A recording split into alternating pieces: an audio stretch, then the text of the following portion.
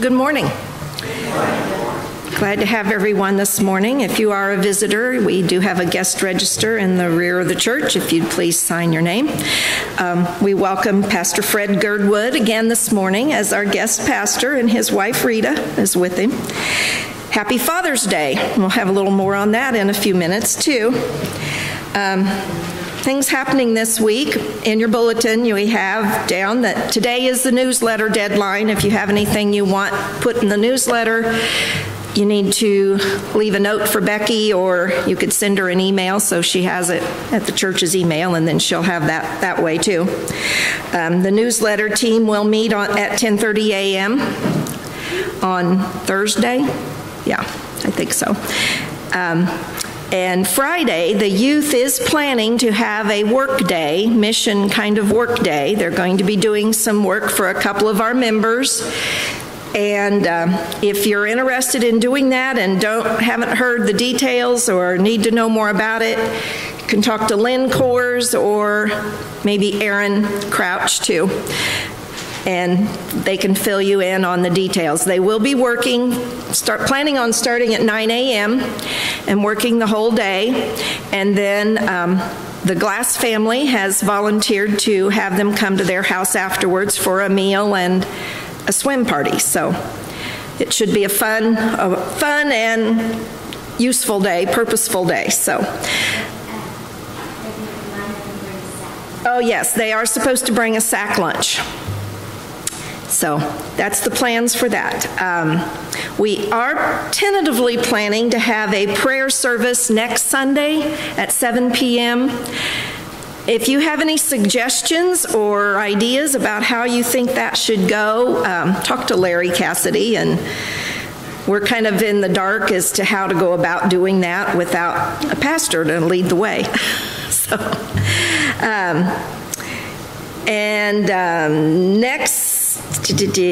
next Sunday, is that right, the 26th? Oh, Monday. The Women's Guild will have a business meeting at 7 p.m. in the fellowship hall, so that's a week from tomorrow.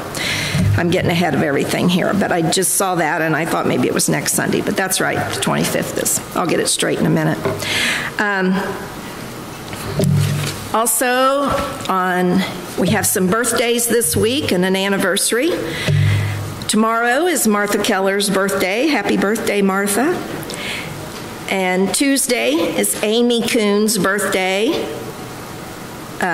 Wednesday is Bill Coon's birthday. Friday is Dylan Harker's birthday. Saturday is Joe Harker's birthday and Cameron Coon's birthday. And Matt and Amy Coon have an anniversary. Are there any others that I don't know about? Or we've tried to update the list, our list, but sometimes maybe everybody didn't learn that or know to put those in.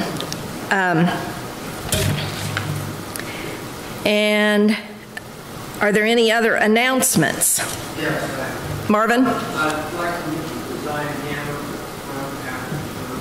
Okay. Zion Hammers meet up here in front after church today. Any others? Janet? I heard Nancy Coon. She is on the prayer list. But she had a serious fall and she'll be at Morristown Rehab for 2 or 3 weeks. So I want to make sure we pray for Nancy. Has Lillian made it to California safely, Barb? Barb, did Lillian? Okay, good. If there aren't any other announcements, Deborah Adams would like to talk a little, has a special announcement.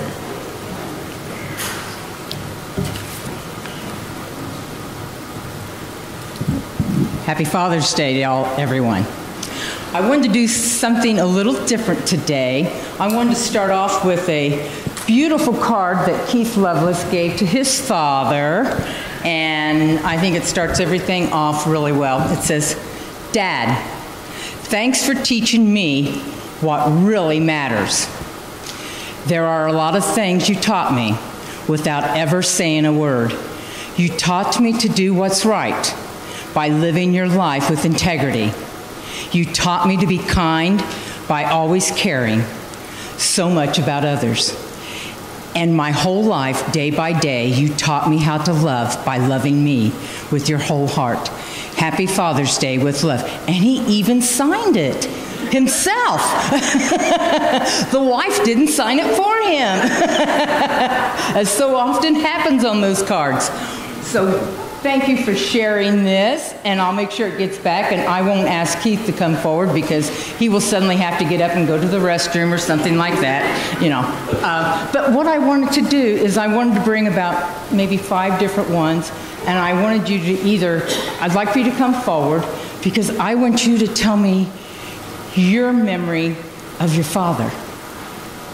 Whether he's still here, whether he's not here, but something to honor him on Father's Day. Okay? I'm going to start off with... Why don't you start?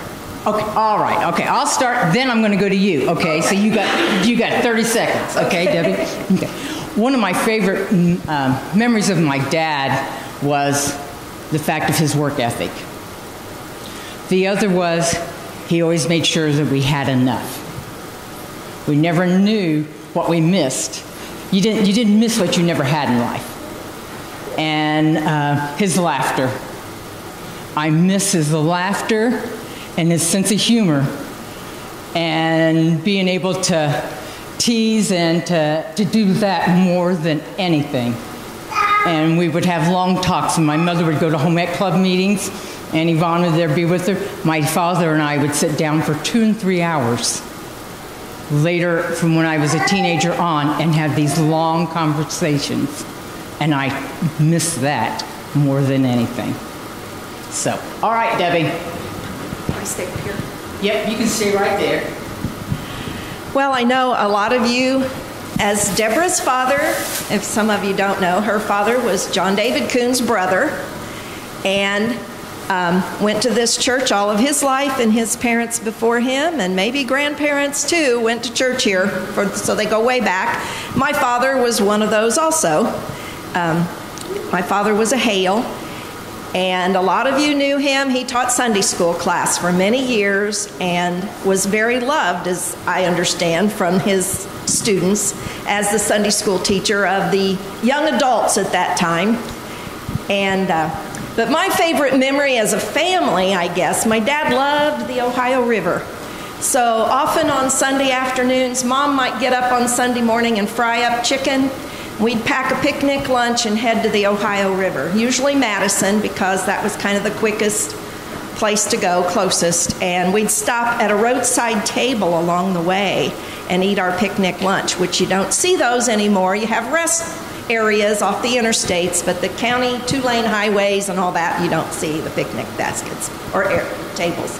But that's kind of my favorite memory that maybe some of you that knew him didn't know, but that was one of his things. He liked to look at the Ohio River, especially if it was flooding. Thank you. I'm going to ask you to do something because I'm going to have everyone that come up here. I have a little gift for the men, so I'm going to ask you to take and pass one of these out to each one of the men. So you're going to have 5 here. Okay. Let's ask, how about Donna? Yeah, come on.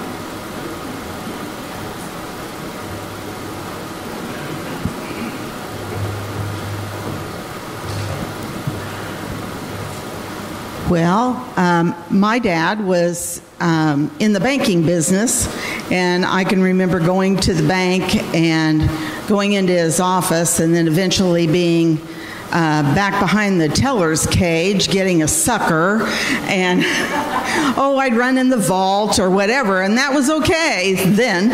But the main thing that I remember about my dad is that he was in a wheelchair for about 16 years, and but he never felt sorry for himself. He was always, oh, well, this is the way life is, and you just adjust. And things that he couldn't do anymore after he couldn't walk, he just found other things that he could do. And I just remember always looking feeling privileged that he felt that way, because then that made me be that way growing up. That I always looked to the bright side and didn't feel sorry for myself if something didn't go my way. Thank you so much for sharing that. Do you mind passing these out? Yeah, just go ahead and just pass them out to, whoops. Find a guy out there. Yeah, find a man. Find a guy. Go find yourself a guy out there. Patty Higgins. Come on, Patty. Please. Are you comfortable talking? You want to do it from where you are? If not, Gary will talk. Pass it off to Gary.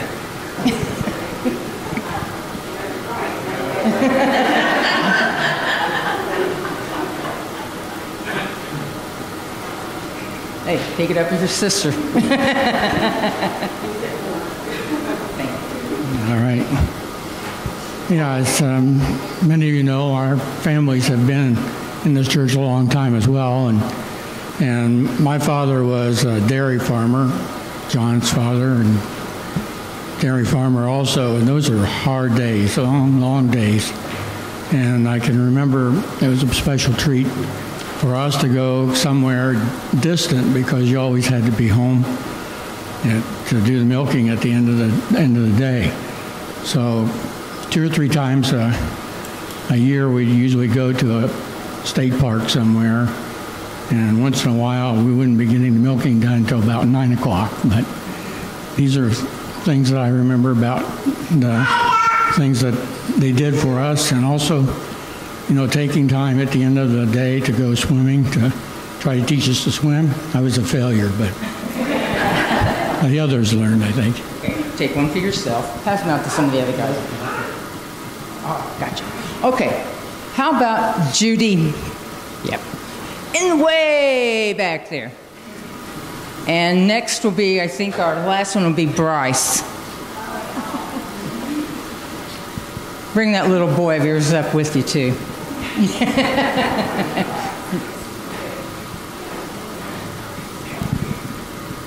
My father was a carpenter.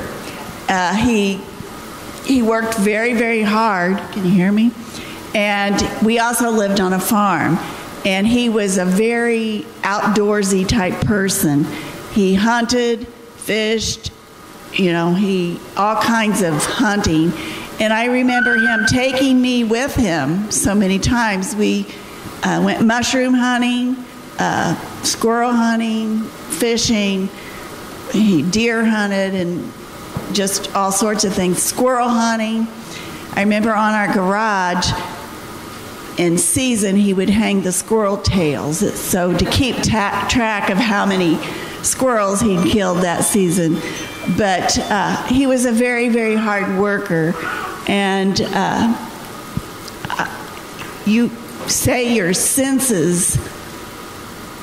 One of the senses I have of him is the smell of sweat. Yeah, I did that. So, you know, that's how hard of a worker he was. And I think of him often. He's been gone a few years now. Bryce, you going to come forward? Bring that. He's a new dad. Yeah.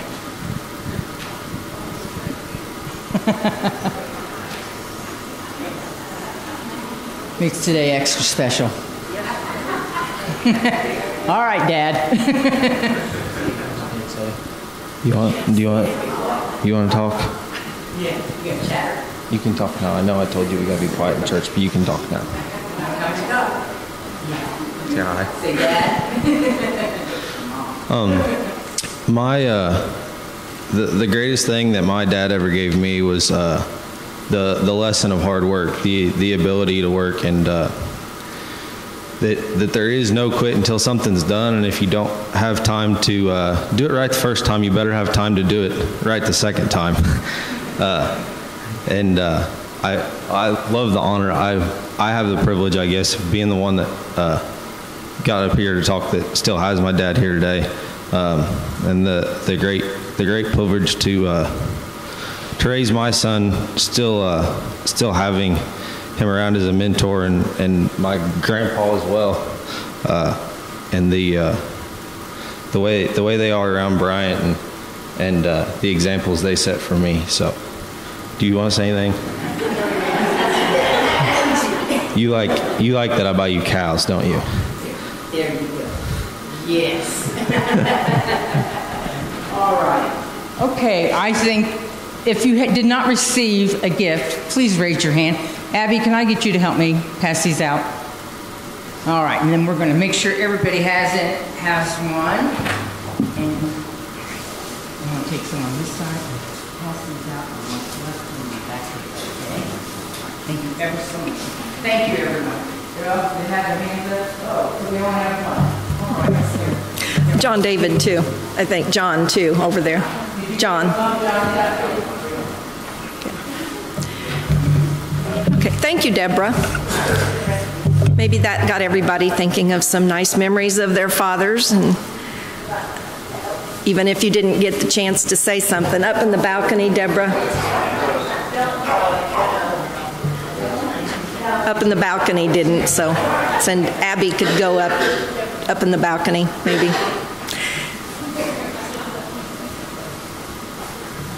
Okay. Are there any other announcements that someone thought of, or anyone that we should pray for? Any other prayer concerns? Yeah, Fred? Chicken dinner, everything's going great. Food and everything pretty much taken care of. The only thing we're really desperate on is help.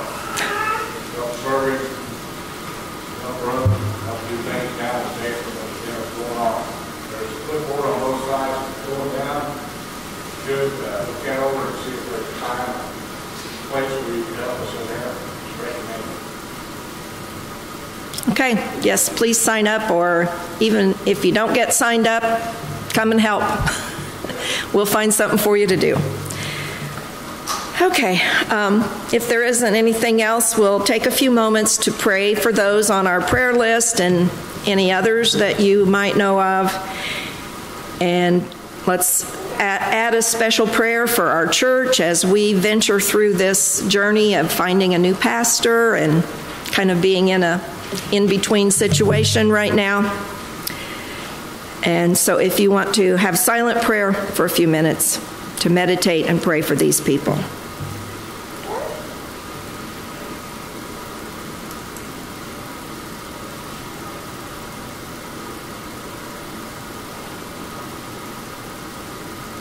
Amen. And now please stand for our call to worship. It's a responsive reading on your bulletin and on the screens. Shout for joy to the Lord, all the earth. Worship the Lord with gladness. Come before him with joyful songs.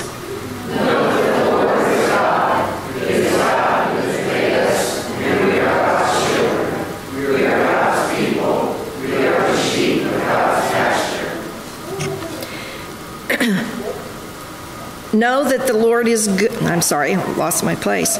Yeah. So enter his gates with thanksgiving and his courts with praise. Give thanks to God and praise God's name. The Lord is good and his love endures forever. God's faithfulness continues through all generations. God's love continues to touch our lives this very day as we worship here, giving us strength and wisdom for the days before us. May God bless our fathers and our families as we continue to honor God with our words, our actions, and all our lives. And our opening hymn is on page 72, To God Be the Glory.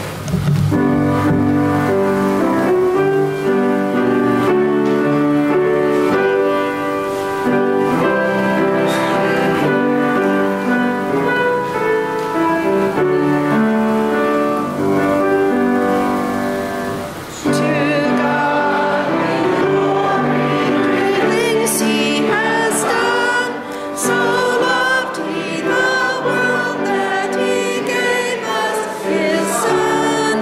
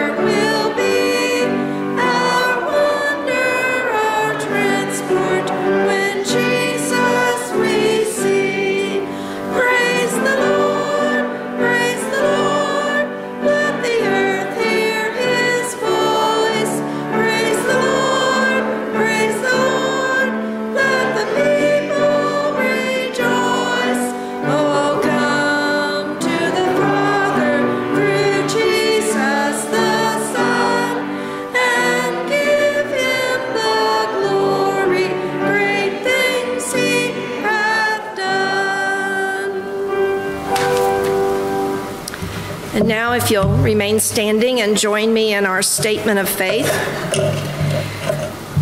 I believe in God the Father Almighty, the maker of heaven and earth, and in Jesus Christ, his only Son, our Lord, who was conceived by the Holy Spirit, born of the Virgin Mary, suffered under Pontius Pilate, was crucified, died, and was dead. He descended into heaven. The third day he arose again from the dead. He ascended into heaven and sits at the right hand of God the Father Almighty. From thence he shall come to judge the living and the dead. I believe in the Holy Spirit, the one holy universal Christian church, the communion of saints, the forgiveness of sins, the resurrection of the body, and the life everlasting. Amen. And I guess I might have gotten ahead of myself on the recognition of fathers. But, okay, so we'll go on to our gathering prayer. You may be seated before we do that. In unison, God of our fathers, whose almighty hand reaches out to grasp our lives and bless us, God of power and majesty, lay your claim on our lives as you call us your beloved children. Bless us as we worship here. Nurture us in your holy word. Empower us with your Holy Spirit. Help us see that our time in worship this morning is a launching pad for ministry as you call us to live in and transform this world according to your love. We ask this in the name of Jesus. Amen. And our scripture reading this morning is from 1 Thessalonians chapter 5, verses 16 through 18.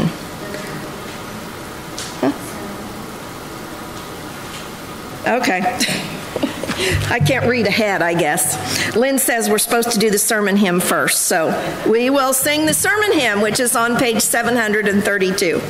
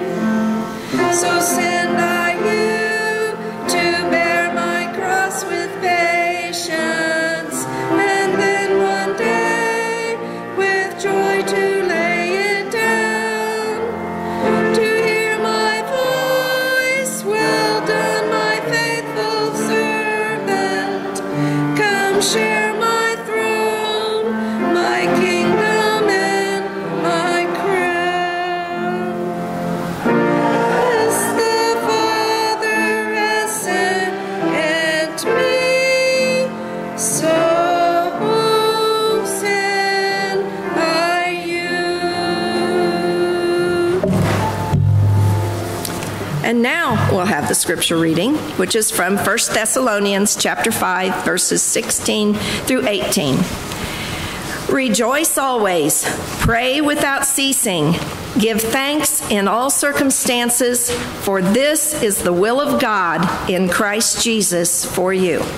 Now, Pastor Girdwood. Amen. Amen. How many great-grandfathers do we have here this morning? All right. You know, when I was a father first, my kids used to say that I was pretty great. And so when I had grandchildren, I was already a great-grandfather. How many grandfathers do we have here this morning? Yeah. How many fathers do we have here this morning? Now here's the biggie. How many sons do we have here this morning? Yeah. If you're a grandfather or father, yeah, you're a son. Absolutely. Absolutely.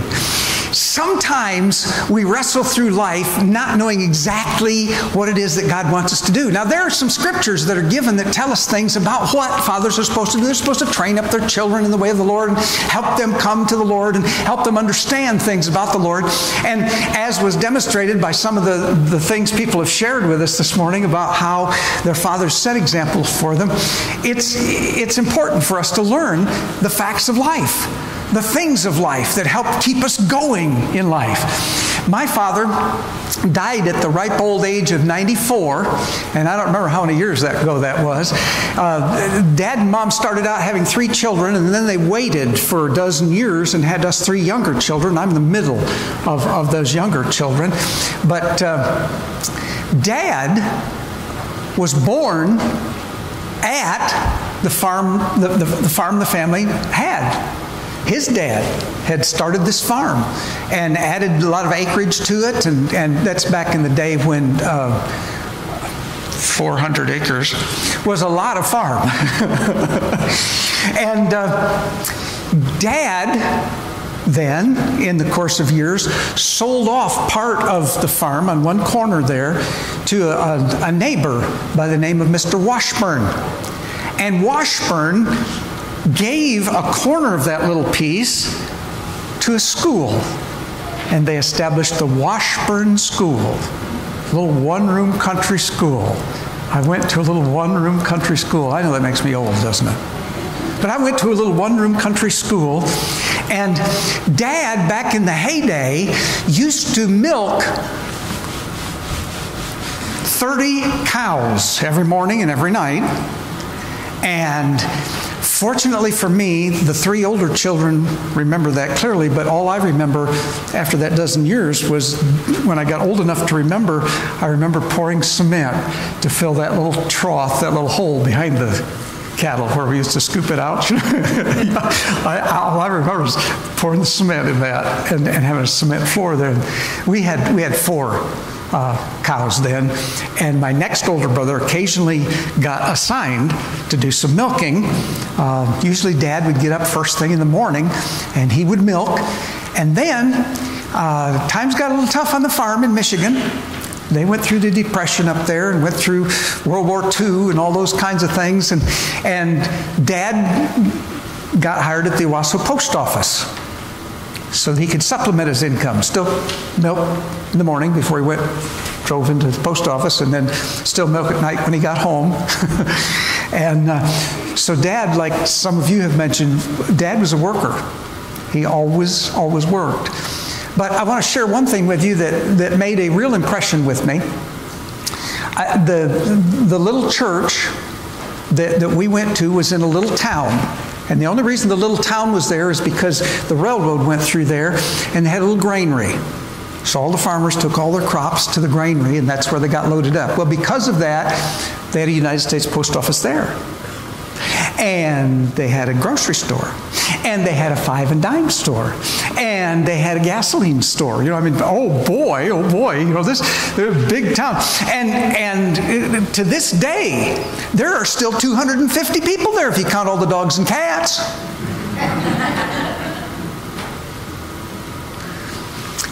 Dad and Mom decided that the number one thing that was most important in this life was our Father in heaven. That of all the fathers that have ever existed. He is not only the most powerful, the wisest, He's also the most tender, the most gentle, the most kind, the most loving of any father anywhere. And because of their commitment that way, Mom taught Sunday school, she played the organ and piano for church and all those kinds of things. But because of their commitment, somehow that little church there in Henderson, Michigan, decided that Dad would be one of the leaders. And as often happens in churches, there came a day, that fateful day, when the church decided that they were going to have a fight. They drew up sides. And they were going to fight. And Dad said, okay, I'll serve as leader. And he was trying his best to help bring things together, to help people to work together, to help people love each other as brothers with the same Father in heaven and sisters with the same Father in heaven.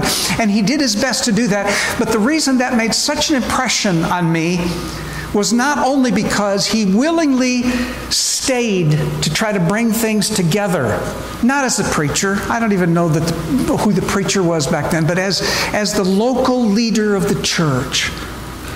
I went out to recess one day from our little one-room country school, me and my next older brother. So my younger brother must not have been in school yet, so I was probably only in second grade at the time. But I clearly remember youngsters from both sides of the church fight coming out for recess and picking up stones and dirt and starting to throw them at me and my brother. We quickly ran and hid in the furrow out there in the field, in Dad's field, and they were still throwing it, and we'd pick up and throw something back to keep them from getting any closer, because they might hit us. And then the recess bell rang, and we all went back in, sat down for our studies. The thing that made the impression on me was, at that moment, I knew that Dad was the local person trying to bring everything together, working hard at bringing everything together. And here I was, his son, and my next older brother, and both sides had come together to attack us. You need to thank God for Larry Cassidy, and you need to pray for him.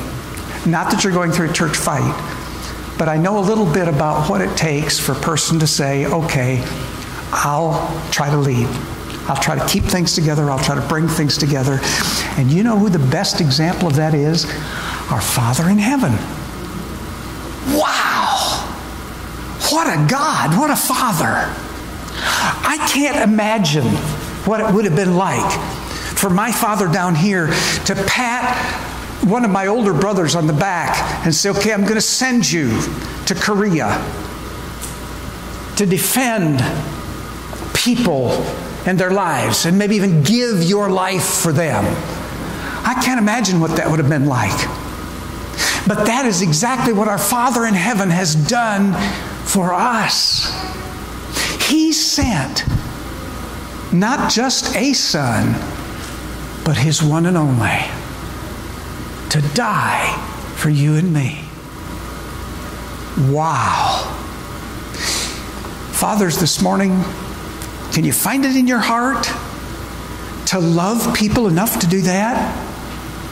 My wife and I have visited a bunch of different congregations around on different Sundays, and we've done different things to speak there, or not to speak there, or to sing there. One time they even asked me to play the organ for them one Sunday, and I didn't know the hymns, and it was a real struggle because our house is too small to have an organ, so I was totally unpracticed and unprepared. But we have found here at Zion that you folks seem to be friendlier and more outreaching than any place that we have visited. And I commend you to God for that. It's always a pleasure for us to get up, even though Rita hates mornings. And when she used to work before she retired, she'd report for work at 9 o'clock and start her business, and then she'd shut her office door and say, if it's not emergency, don't you talk to me till 10. And she managed the office for Hancock Eye Associates. And she ran all of the insurance and did all of the business and took care of all the patients and got them all signed in and took care of it. She was it. In fact, she even changed light bulbs when one would go out, because she was, but from 9 to 10 in the morning, neither one of the optometrists would even speak to her other than saying, happy, because they knew. But when we set the alarm this morning for 7:30 for her to get up and come out to Zion, she was pleased. She was tickled because of how you are and how you seem to love the Lord God. That brings me to the text of my sermon. Sometimes it's difficult for us to figure out as fathers, what does God really want me to do with my life? What's His will? Wouldn't it be nice if just all of a sudden heaven opened and there was a verse printed in the sky, or God Himself spoke? Well, I don't know. When God spoke from Mount Sinai, they all got kind of nervous, didn't they? Because there was lightning and thunder, and anybody that touched the mountain, even cattle were restricted. If an animal touched the mountain, it would be stoned to death. And they knew that. And maybe we're better off not having God really speak to us, because it might be. And they begged Moses, don't let him talk anymore. He'd only given 10 things. And if you go on the next chapter, you find out he's got chapter upon chapter upon chapter of more instructions to give them, to help them understand what those 10 commandments were and how to live them out in the Old Testament and all that. Yeah, we're probably better off without that. But I ran across this passage that tells us what the will of God is. And the will of God is very plainly said there. God wants you to know. 1 Thessalonians 5:18. This is the will of God in Christ Jesus for you. What is this God's will for you in Christ Jesus? Rejoice all the time. Be joyful always. We face some pretty difficult times. We have situations where we get up and it's too early for us and we don't want to be rejoicing. But do you know, according to Ephesians 2:10, God has prepared in advance for you to do things that He wants you to do. God has already prepared in advance for you to be joyful all the time, to rejoice always. God has prepared that for you. What's that mean? That means if God has made it possible for you to do it, and you're not doing it, you got deluded by Satan? You thought that you couldn't rejoice? How many of you have ever seen something that made you so stirred in the heart, so happy, so overflowing, that you just wept with joy? Yeah. God wants us to be so full of joy that as all of the ministers of Zion Church, like it says in our bulletin, who are the ministers here? Everyone who's a part of this fellowship. God wants you to be so full of joy that people will start looking at you and saying, how can you be joyful when you just lost a spouse, or when you just lost a youngster, when this is going on, or you just were foreclosed on a loan on the bank, and how can you be joyful? Let me see, this is a farming community. We planted seeds, the seeds grew up, and we got the harvest. Well, what's the harvest of the Holy Spirit living inside of us? Oh, the harvest is love and joy and peace. Don't resist the Holy Spirit. Don't grieve Him. Let Him build a love and a joy in you that surpasses understanding. Oh, yeah, it said that about the next one. Love, joy, and peace that surpasses understanding. Oh, yeah. And kindness and gentleness. Oh, my. You see, if God has His way with us, we can rejoice always, and we can pray without ceasing. You might say, well, Fred, what are you praying about right now? Remember how Jesus said sometimes you just need to enter into your closet? Sometimes the prayers that I'm offering perhaps right now are prayers that you will never hear, Because God hears in secret, and He wants us sometimes to enter into private to pray. Yeah. I remember in one church I was ministering to, it happened to be in Kentucky, and I lived down there for half a dozen years, got used to not the mountains, but the curves of eastern Kentucky down south of Evansville. People ask me where I preach, and I say, well, just south of Evansville, because everybody knows where Evansville is, but how many of you know where Sturgis, Kentucky is? Oh, we got some. Yes. Out in the Y community. It was a Y community because two state roads came together right there at the bridge that went over the Shawneetown, Illinois. Yeah. We used to have a lot of people swim the river right there just so I could marry them, because in Kentucky all they had to do is swim and give me $10 and I'd marry them, you know. Yeah. It was in Kentucky. It was there that we discovered that we could grow love and joy and peace. And the community could begin to see that in the church. They could begin to understand that there's something different about the way people love and the enjoyment they have out of life. And they can pray without ceasing. We had one lady in that Kentucky church, every time she heard a siren, she would say, Lord, go with them. She didn't know if it was an ambulance, Lord, go with them. Or if it was a police car, oh, Lord, keep that policeman safe, because somebody is in trouble, something is going wrong, and Lord, be with them. Or perhaps it was the volunteer fire department. By the way, we put out a fire once down there in Kentucky. Y'all didn't know you got me started on Kentucky, did you? We were out in the country, and my deceased wife and I and this fellow in the church and his wife, we were out driving through the country, and I wonder why he was burning my gas. Why was I driving? Anyway, I mean, I wasn't being paid. In fact, when they hired me at that church, they said, now you realize that we can't afford to pay you. So both you and your wife are going to have to get jobs. So I went to work driving school bus for the whole 6.5, 7 years I was there. And my wife worked at Walmart the whole 6.5, 7 years. And we had a wonderful ministry. Don't get me wrong. They're fine people. They just were a small church, couldn't afford anything. But anyway, we were out driving.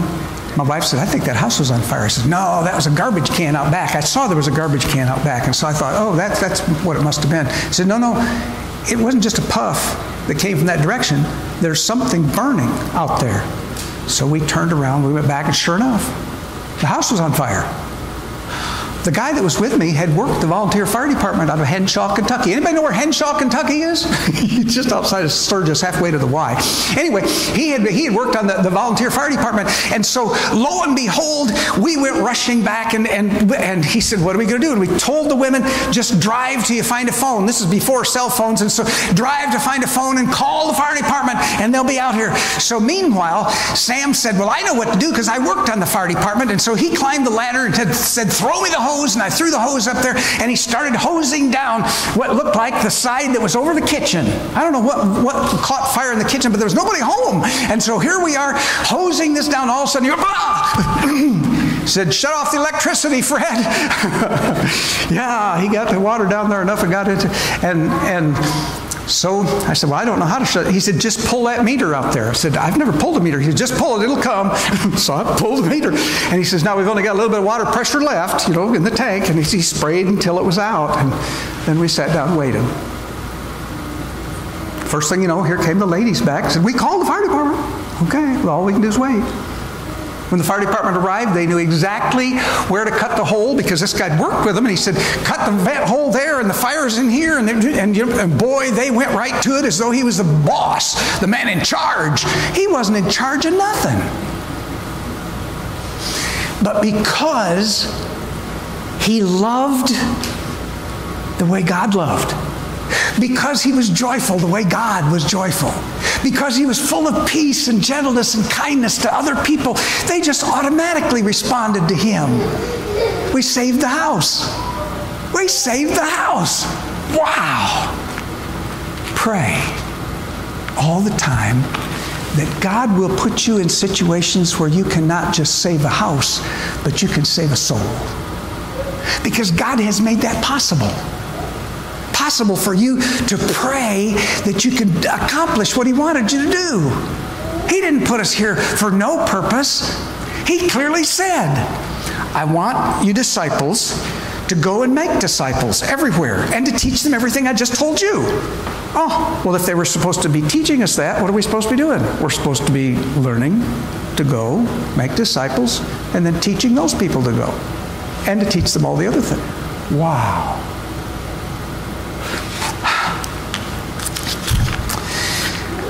Rejoice always. Pray without ceasing.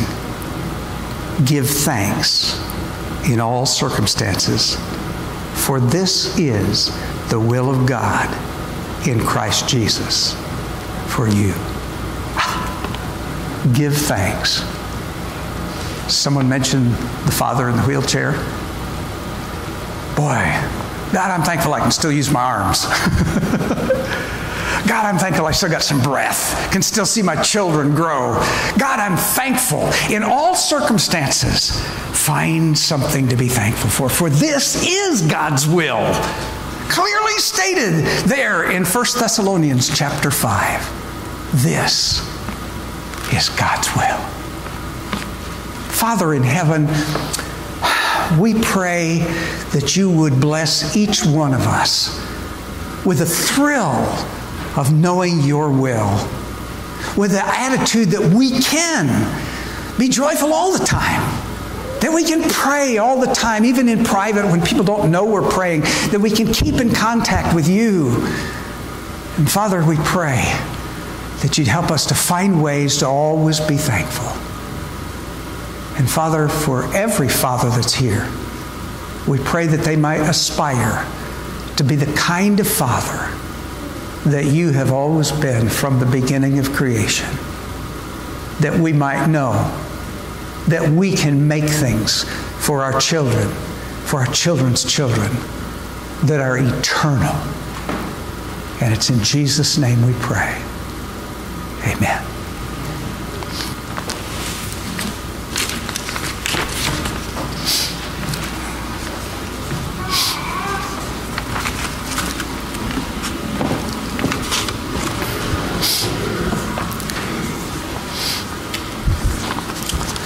Let's stand together as we pray the Lord's Prayer together.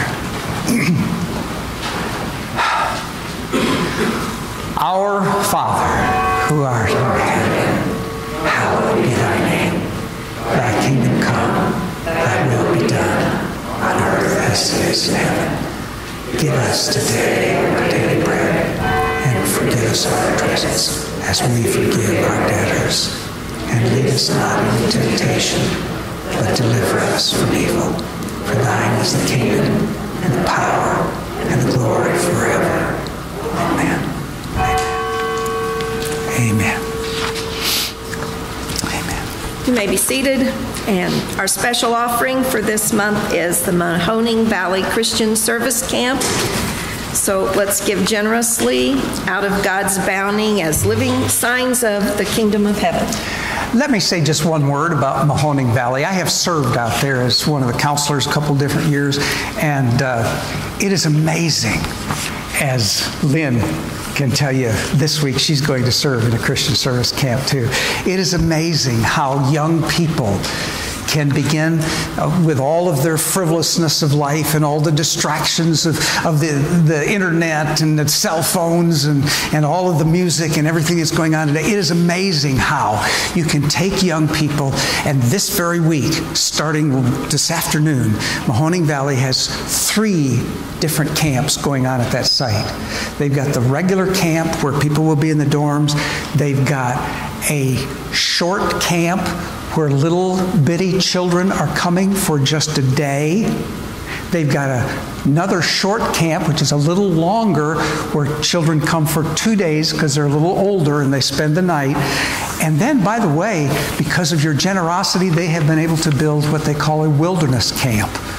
And so they have that camp going this week, and people will be going out, the young people, and camping in tents away from the main grounds in the wooded area out there.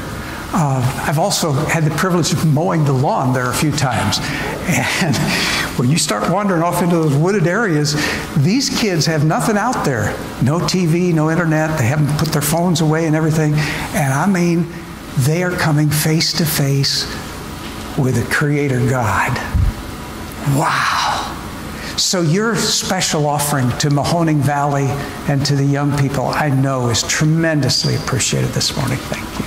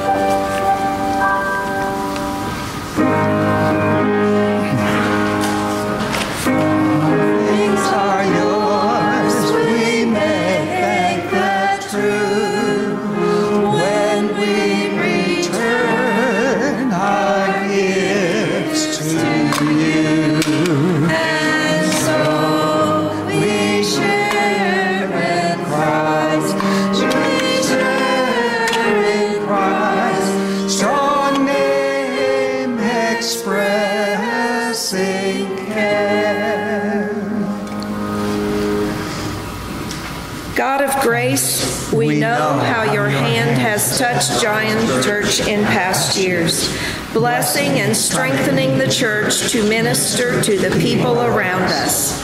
We also feel your hand touching and blessing us now as you strengthen our families, as you give us hope for the future, as you help us share your great love in the mission and ministry of Zion Church. In response to the many ways you give to us, we offer our gifts of thanks. Bless our gifts and our lives and use them in your service. We pray this in the name of Jesus Christ, our Savior. Amen. And our closing hymn is on page 692, Faith of Our Fathers.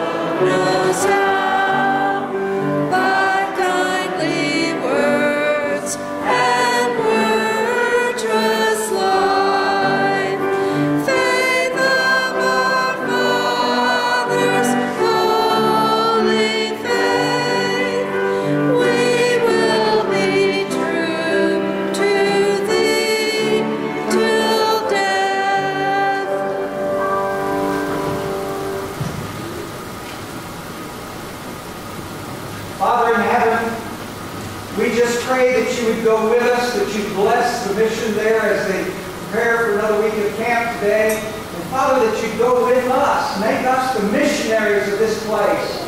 That, Father, we might share your love, your joy, your peace in a way that this lost and dying world needs today. And it's in Jesus' most precious name that we part. Go with us, Father, in Jesus' most holy name. Amen.